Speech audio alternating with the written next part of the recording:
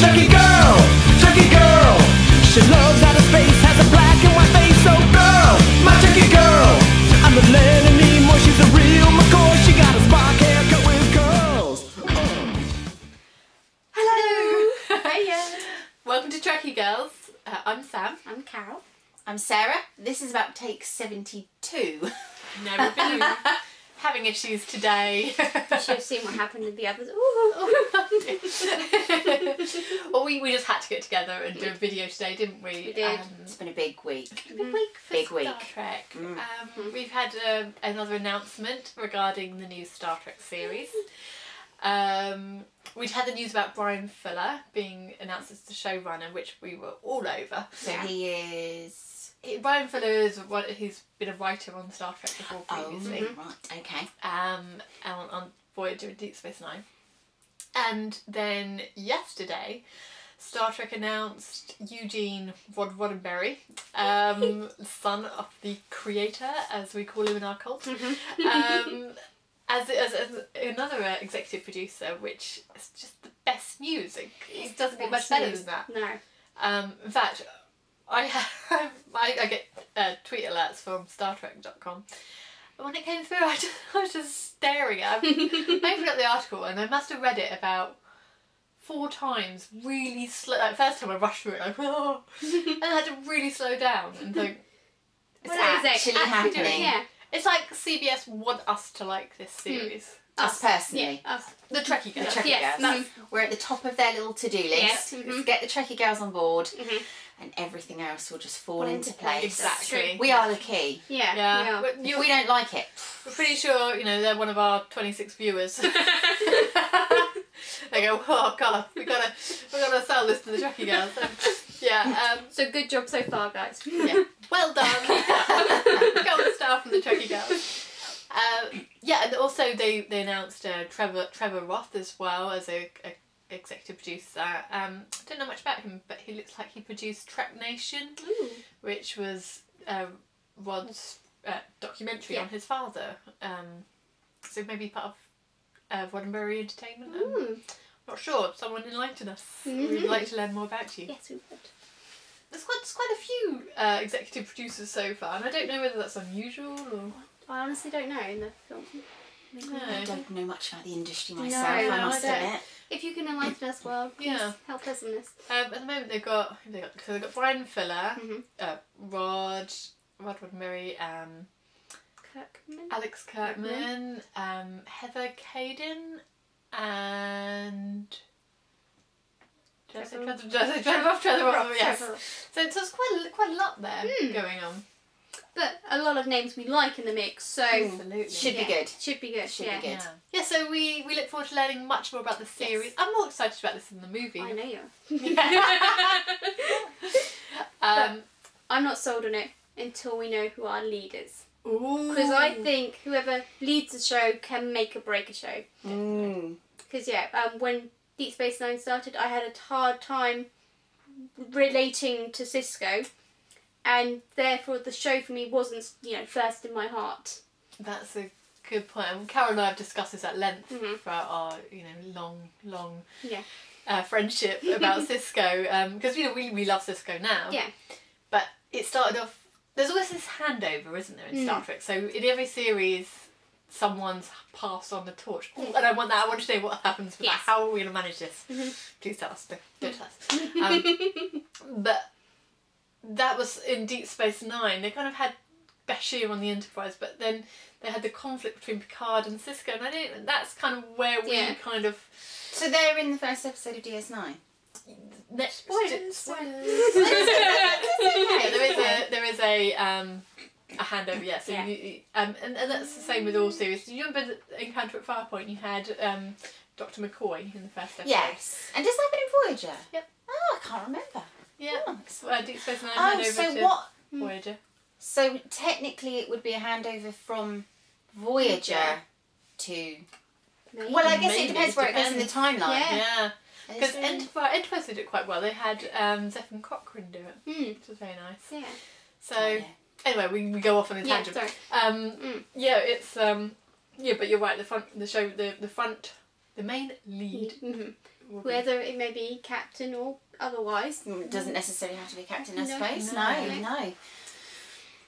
We If they wait take and our suggestion of an see. academy, you know, it wouldn't Yeah. be necessarily. Yeah. So it is interesting to see where they're going to go with it. You know, Yeah. are they going to go down the starship route? And Yeah, and that's why I'm glad they've got a Roddenberry at the helm, because it's such a big universe that has been created to play with.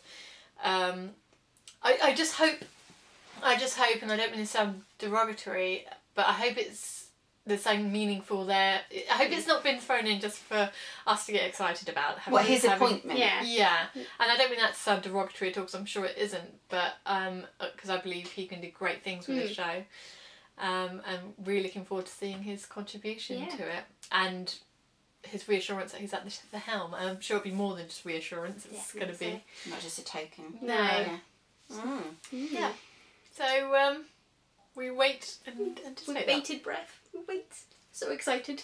We have time for a little bit more. Yeah. Yeah? Do it, Sam, do it. Should we do a what the spark? Oh, I've never done a what the spot. Oh, this will be my first one. Have you got yeah. something in mind? Yes. Well, we normally do deciphering Zachary Quito. Quito? Quito! I didn't say queef, did I? Quinto. Zachary Quinto's tweets. But that grows tired and He's been a lot more, coherent. coherent lately, so a bit boring. Yeah, so we thought, well, let's just, sometimes we see things in the world of Star Trek. A tweet comes up, or, a funny YouTube cheese video. board. Yeah. Cheese. Don't get us started on the cheese board.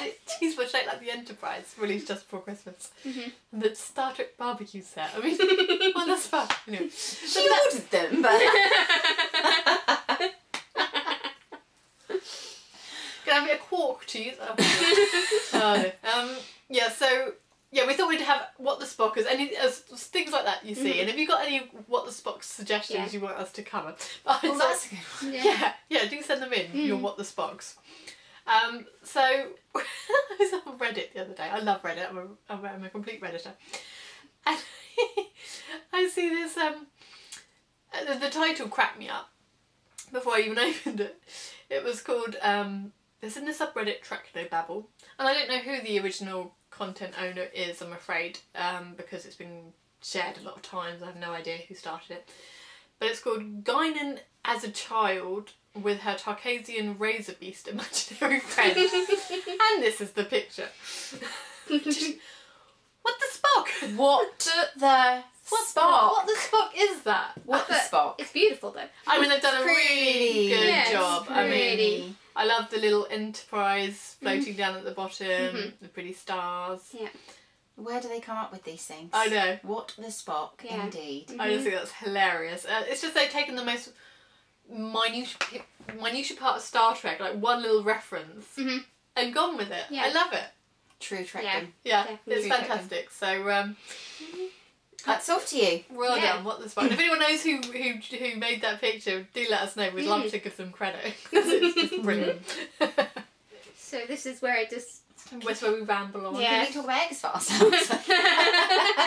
Sam's face. I love We had a cut of video that just drifted off. I love, Sam got was it cross with episode us. 3? The really funny one with the lizard man. Oh, I loved it. Absolutely loved That it. to me was classic Classic, yeah. X-Files. Oh, we're talking about the. Oh, actually, talking about the X-Files. Oh, sorry. Yeah, we were talking about the X-Files. Oh, no, I know what you can do, right? I need to watch it again. But, oh my god, what episode did I just watch? And I didn't understand. Of Next Of Generation. Next Generation. You just watched Ensign Ray? No, Don't got that say. one. No. Oh, no. It's the one that nobody understands. Oh, look, I'm looking like it's Periscope and there's nothing coming up on the camera. Where We can periscope it. Damok? Darmok and Jalad at Tanagra? Yes! I don't understand what happened in that episode at all from start to finish. I need to watch it again. I think that, and people said at the, you can't live tweet and you're just not paying enough attention. Literally, start to finish, not a clue what happened. I know Picard was like abducted onto this planet and there's an alien and eventually they made sense and, he died. I'm not a clue. Shaka when the walls fell. That's all I have to say about keep saying these things to me, and I'm like, what the Spock? What the Spock? So I need to watch it again. You watch it again. It's got real deep meanings, apparently. Yeah. Somebody said that it's used quite... in universities to teach and things. It's just a method about It's just talking about communication and the fact that it's hostile and... It's first contact. Yeah. There's a first contact there. Yeah, there's a first contact, and it's just a very, very different way of behaving, and there's lots of elements. There's the behavioural aspect, there's the first contact aspect, but there's also the language. I think is quite interesting, the way they communicate, and how they have to find a way to... I kind of got it that in the end, Picard... they did communicate and they did, but the whole thing just completely. Watch it again. I'm gonna have to. Don't tweet it. Just no, I need to just solely sit and watch. It's a beautiful episode. But I actually did really like Ensign Rowe. The episode Ensign Rowe. I was gonna ask what you thought of Ensign Rowe. Yeah. I like her. I like her. I can see how possibly she shook things up a little bit. And I was going to ask you actually, with the timeline of Star Trek, at what point do you think they started to plan DS9? Oh yeah, I think so. That's This was a plan because they had this in mind. Because I know that DS9 is a lot about Bajorans and Cardassians. Yeah. Did I say that right? Cardassians? Yeah. Oh yeah. You didn't Not call them Kardashians, which is something entirely different. And I thought this is They're not entirely different. Building them, this is them start sowing the seed for something greater to come. Yeah. So I really liked it actually, and it's quite refreshing to see. I mean, you've got somebody like Worf, Klingon in Star Trek, who that shouldn't work, but it does because he was raised by humans and he respects Picard. Yeah. He really, really respects Picard. In that Darmok episode, he said, "Oh no, I have every faith in his skills as a warrior." And you wouldn't think about saying that about Picard. He's a diplomat and all that. But to see somebody thrown in the mix who it's a bit arsey, really. She didn't really show Picard respect. But she did respect him at the end, and that's Picard's gift, I suppose. That he'll find the way to relate to you and use that. He's not just going to write you off because he did. She's learning so much. He did. I'm so proud. He did write her off until Guinan stepped in. Yes. And when when she said she's my friend, and Picard was like, "Whoa, she doesn't use that term lightly." Yeah. So I thought it was quite refreshing to not see somebody bow down in front of Picard.